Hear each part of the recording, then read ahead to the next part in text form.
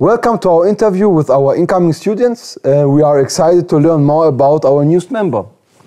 First of all, where are you from and what made you studying abroad? Hello, I'm Matthew. I'm from Singapore, from the National University of Singapore, NUS.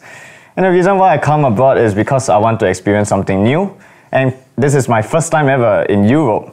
So it's an entirely new experience for me. And I'm just excited to be here, talking and knowing new people, trying out new things, and also learning about the German culture in the process.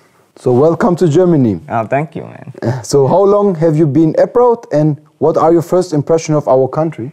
I've been abroad since 1st of March, so it's roughly around 2 months already, coming closer to 2 months. And my first impressions is it's a very nice place, very cold, but I guess it's because it's winter.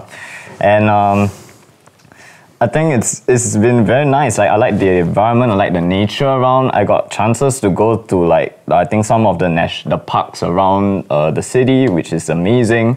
And I think also the food here is amazing also. Yeah. I love the meat here, it's really good. Yeah. Okay.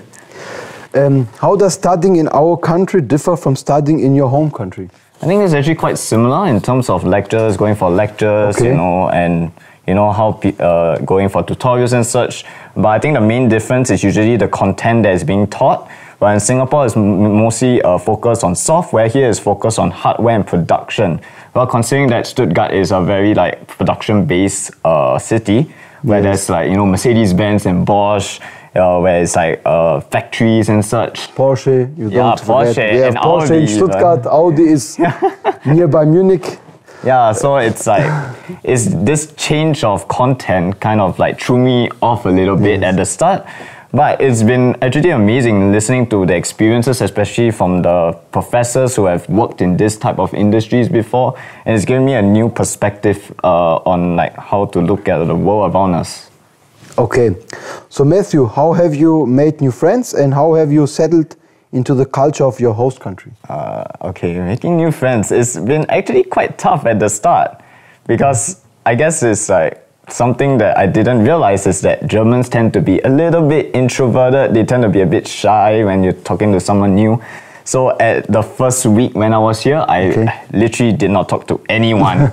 I was just alone in the class, sitting at the corner, just listening quietly. But I think what made the change is changing of my mindset. Thinking, okay, I'm just gonna go up to people and say hi to them. And because of that change in mindset, I made a lot more new friends. And I gotten much closer to them via trying to find common interests, especially soccer. Football, you must say football. Yeah, which is a really good way to talk to other people here. And even now, I even got invited to watch a football match with some of my friends. Oh, okay. What German words do you have learned since you're here? Oh my God. Okay, I think the most important few are Dankeschön, saying thank you.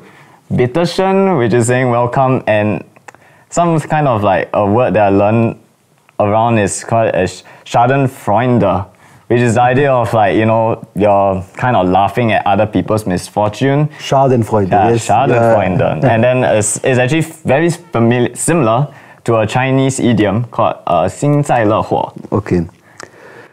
What would you recommend to other students who are thinking about studying abroad? I mean, just come, man. Just come and enjoy yourselves here. It's an awesome experience and you are 100% sure that you won't regret it. Would you like to say something in your native language to the viewers from your country? Oh, okay. I think, it's Singapore. Stressful, so please come here. It's actually less stressful here.